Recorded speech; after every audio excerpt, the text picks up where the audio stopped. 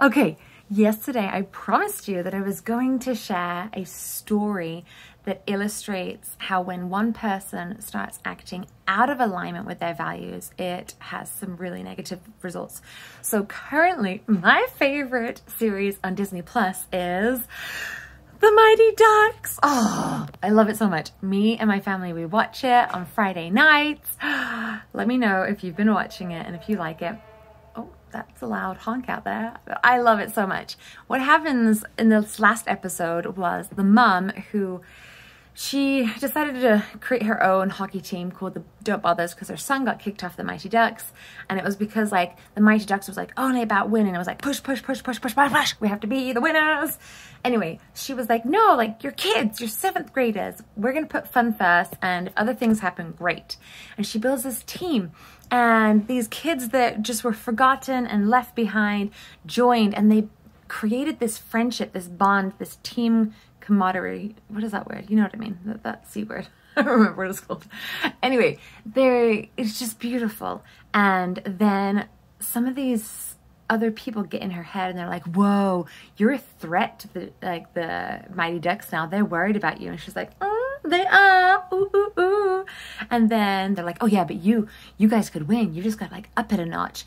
And so she gets in her head like, we're a threat. We're gonna win. And she starts acting out of alignment of putting fun first and being like, I have to win, right?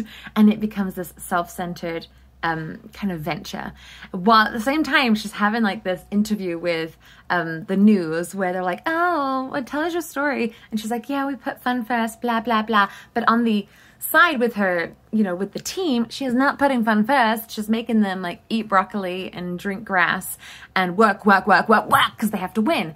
And the episode ends with her son with the team realizing like they have to sack her, they have to fire her as their coach because no longer do they feel like connected or are they having fun, because it's just become about winning. And it's just such an excellent example of what can happen when we start acting out of alignment with our values. Those closest to us, those that we care most deeply about, the things that we've put our heart into, we end up pushing away, disconnecting, and then they're in pain and we're in pain because we are not in line with who we truly want to be. And this is the thing, we do this.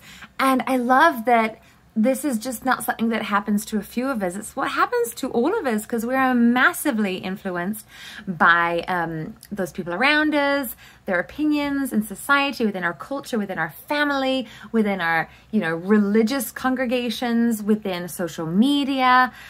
We just have so many messages coming at us of what we're supposed to be, what we're supposed to look like, how we're supposed to act, how our children are supposed to be, what our marriage, like a perfect marriage, looks like. All of these things are just so loud. And the awesome thing is God knew that we were going to get out of alignment, that we were going to mess up, that we were going to put pride first and put our worry of what other people might think or our kind of carnal desires first. And he provided this amazing gift called repentance, where we can just repent every single time and we can start fresh. We repent, we realign.